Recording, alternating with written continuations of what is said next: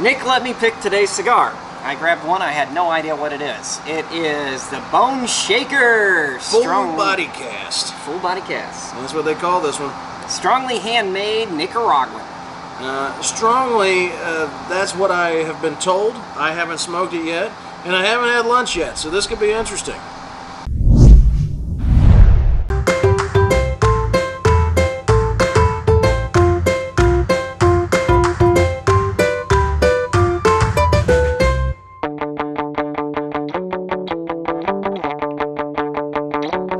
Okay, folks, welcome back. I am Jonathan J.O. Owen. I'm Nick Douglas. And this is our smoking reviews here at the Party Source on the Party Source Reviews. We are at the lovely Braxton Labs behind the Party Source. It is some of the last days of summer going into fall, and it is gorgeous out here. It sure is. So we're going to go in heavy and hard with the Boneshaker full body cast. If you look, it does have a full cast up there, which I think is awesome. And Nick warned me, he's heard this is incredibly strong, and he's also like, I ain't smoked this one. Yeah, I haven't had it. There's 3 different installments in the Boneshaker line. These are actually made by AJ Fernandez for Santa Clara Tobacco. Santa Clara Tobacco is basically a distribution arm of Altadas USA, which owns great brands like Monte Cristo, Romeo, things H-Up and things along that line. So this is another from Santa Clara Tobacco, another AJ Fernandez blend, and there's also the original Boneshaker, and then there's one called the Boneyard, and this is the full body cast, which the name would lead me to believe that is probably going to be the strongest out of the bunch, but I don't know. We'll find out here in a minute, maybe. If this seems like stuff you would be interested in, you need to please hit that like button and then subscribe to our channel. And please make sure you ring that bell, that way you'll be notified whenever we do something cool and unusual and fun like this. Not cruel and unusual, but cool and unusual. Yeah, that makes a difference.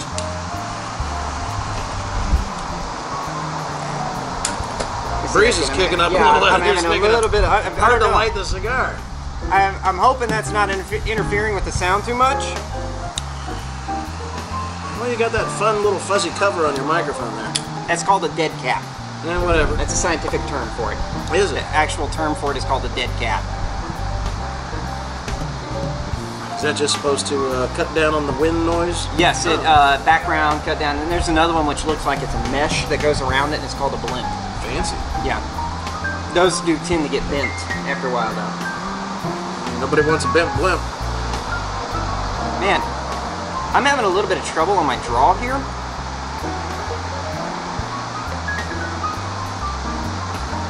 It's still coming, but I'm having a little bit of trouble on my draw. I'm going to try clipping it again. That would have been my suggestion, is cut it down just a little bit further and see if that draw opens up. So that's kind of one of the things to do, guys. If you have trouble with your first draw, give it another clip. Sometimes you just haven't clipped it right, or maybe there's something blocking it. There we go. That looks much better right there. Yeah, you just didn't take quite enough of that cap off. J.O. is using from Vertigo. It's that cutter is actually called the Little Bro, but it's a perfect cut. So you can only cut off just the cap. So every once in a while, if it's got a, especially if it's triple cap like these appear to be, you might need to cut it twice just to make sure you get all the way through. So if that doesn't work for you, you could have some other issues in the cigar. Keep in mind that cigars, premium cigars, are handmade, so every once in a while you get one that maybe doesn't draw quite right or burn quite right. But good factories like AJ Fernandez seem to eliminate most of that. Yeah, I'm gonna say straight up that, man, this is definitely a full-bodied cigar. It is strong on the flavor. There's some sweetness to it. Yeah, it's got a ton of that nicotine bitterness on the kind of the back palate. I don't know if that was just from me trying to puff on it to get it really drawing. I'm going to wash my palate a bit and kind of go back for it. I can see where you get a little bit of bitterness on the tongue, but the blend itself has enough sweetness to it that doesn't really seem to... Orange oil. Orange oil. Orange oil, that's it. It's that orange oil is very sweet, but you kind of a residual bitterness. That's fun.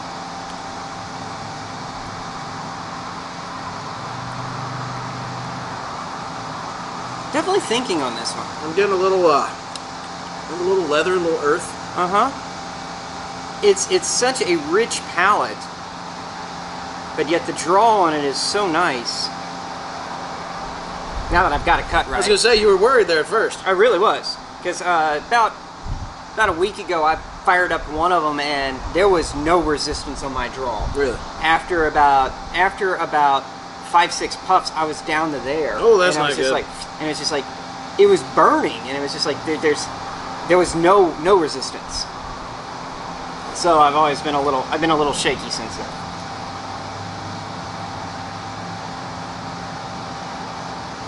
It's actually got kind of a unique flavor that I can't quite put my finger on. I've been trying to put my finger on that. It's rich.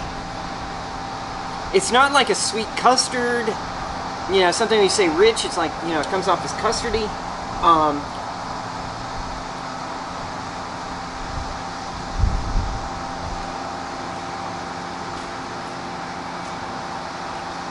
Bready. It seems to be developing a little bit more too, so maybe I'll very mineral heavy. It's very, very full body, very complex.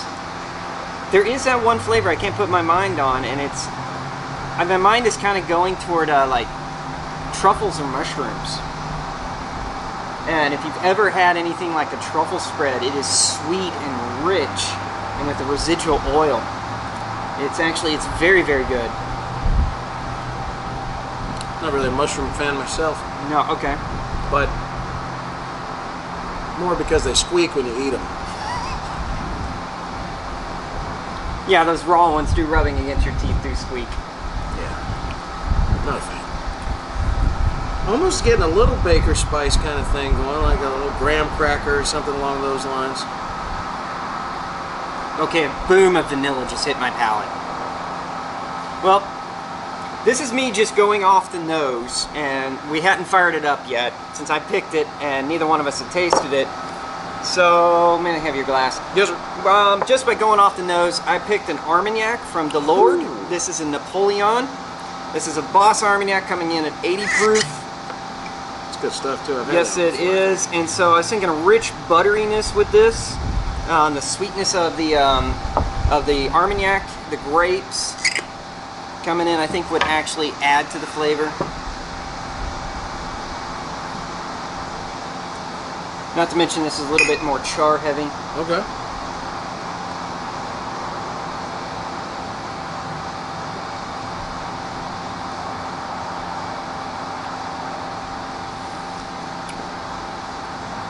Boy, it really seems to just, the flavors keep shifting all over the place here. Yeah, they really have. Yeah, this Boneshaker is shaking up our palate. Oh wow, that is so strange. That gave like vanilla, fortune cookie, grape jam, sweetness, orange marmalade. And that's just from one sip. Alright. Shut. You have to do a shot now, right? You just told me to shut up. Yeah, do a shot. I said shut up, Nick. So do a shot.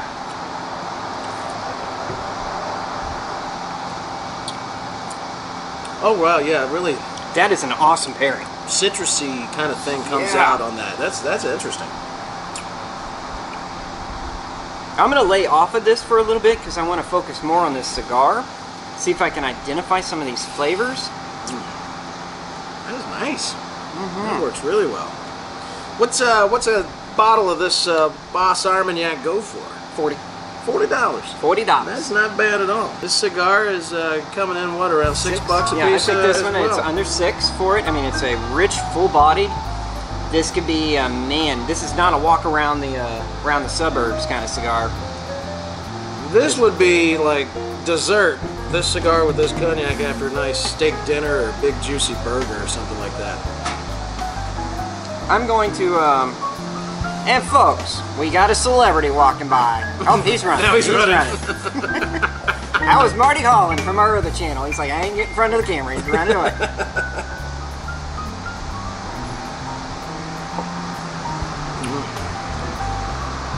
I don't think I'm going to want to go back into work after we get done here. I'm trying to identify these. I'm getting chocolate wafers now.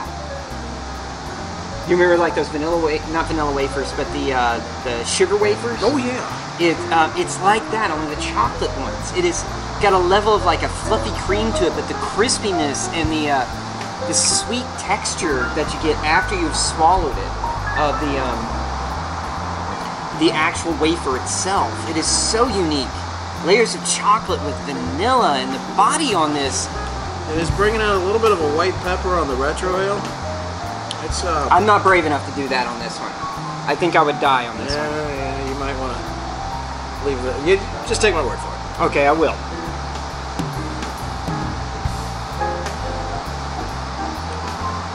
It picks up a little more of that breadiness too now on the retro ale. Toasty. Toasty, bready. You know, my mind is always going for like cigars like this. It's going toward things like either really sweet, or it goes for things that are very heavy and meaty. But this is like treading the ground. It is such a thick cigar, such a full-bodied cigar, but the mind is just going to things like sponge puddings, which are not sweet at all. The chocolate wafers, which are not sweet at all. And I'm getting like an orange drizzle. It's like, have you ever had, don't laugh at the name, folks. This is what they call it in Great Britain. An orange spotted dick pudding. I have not. Okay, it's called spotted dick because it has raisins in there. Okay. It is not sweet at all. Explains the spotted part. Yes. I don't know why they call it dick, but, you know, yeah. It's even worse. This is advertised as a schoolboy favorite. We'll have to Google that and find out what the answer is. Yeah, so if you know why it's called that, please leave that down in the comments. We would love to know. But it reminds me of the spotted dick with an orange drizzle on it. I lived in Great Britain for a while, and so I did get to try a lot of it. And honestly, some of their steamed puddings, which again are not sweet. They're very thick, they're soft, they put in like fresh fruits in there. But yet the cardamom and the nutmeg are incredibly pronounced in them. It's more of a spicy dessert than our idea here in America, which is pure sweet.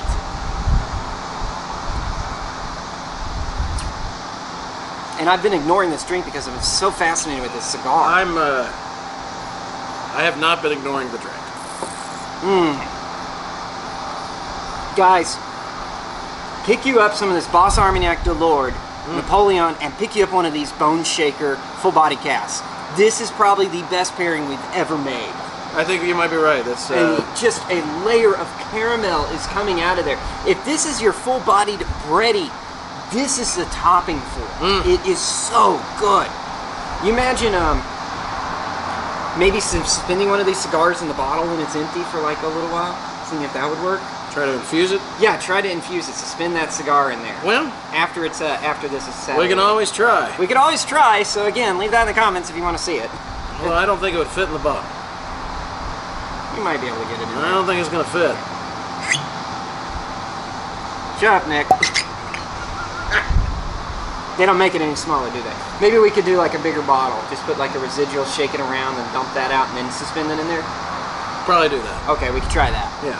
Like a Russell's Reserve bottle or something would have a little bit wider opening. Or a decanter or something with a bigger mouth. Or I guess we could just get a mason jar and do the same thing. We certainly could. The mason jar would do the job. Got a better seal, I bet, on the mason jar. Man, I don't want to, you know, I have barely made any headway on this. And I am loving every bit. A lot of tobacco. Yeah. This is definitely a good 2.5 hour smoke for me. You're doing much better headway there. But this thing, it is very finely made for for a $5 cigar. $6. Well, it's a little breezy out here. There you go. That's well made right there.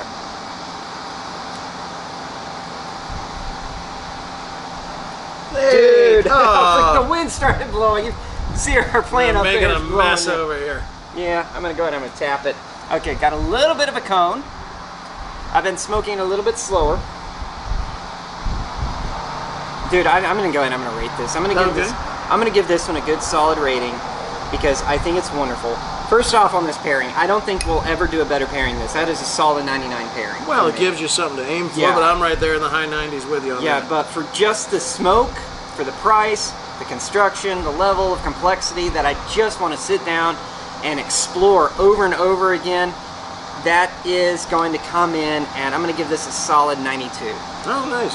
Yeah, it's not the best cigar I've ever smoked, but it's so unique that certainly plays toward it. Unique, great, rich Nicaraguan tobacco. It's you know, another great cigar from AJ Fernandez. I don't know how he keeps doing it, but he does. It's but yeah, absolutely. I'm probably at about a 93 myself because I'm really taking into consideration that much complexity at that price point. You just don't get that very often. I'm definitely going to pick me up one or two of these. Absolutely. This is absolutely gorgeous. And if I'm out at a bar, I'm definitely going to be picking up, not necessarily, I'm going to see what Armagnac. I think Hennessy would probably work with this. Hennessy is a lot more sweet and velvety than this one. That's a cognac though, right? Yeah, it is a cognac. Does it make any difference? What's the difference between a cognac and an Armagnac? Leave that down in the comments. Actually, the truth is, they're all, it's like whiskey. It's under the brandy umbrella. Okay. It is a different region. Cognac is from the cognac region. Brandy is the entire compassing. And then there is the Boss Armagnac region, the equivalent of a Boss Armagnac. And there's a sweat bead down there. No, I know, he keeps trying to get me too. Constantly bothering my leg down there. I keep noticing my hand going down there, brushing them away. But the Boss Armagnac is the equivalent of the moonshine. It is less regulated, more less filtration, less refinement, and it's like the equivalent of, you know, Granny can make it in her bathtub.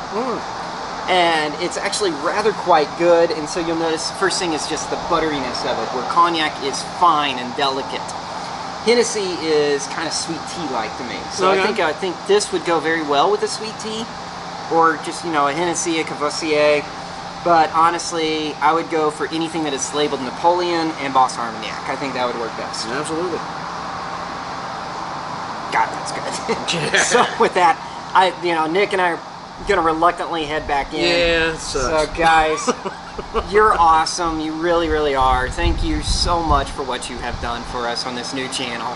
And tell all your friends all about it. And Nick, what do they need to do? Stay smoky. Stay smoky.